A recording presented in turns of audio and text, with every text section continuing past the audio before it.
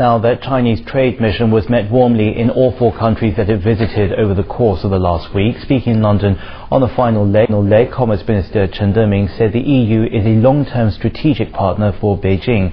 During his 5-day visit, the delegation signed deals worth more than $16 billion. We take a look at that now in more detail.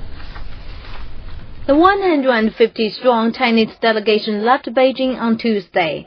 Germany was the first stop for the procurement team of government officials, trade union representatives and business leaders.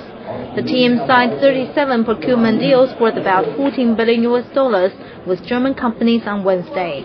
The deals focus on engineering equipment, electronics and autos.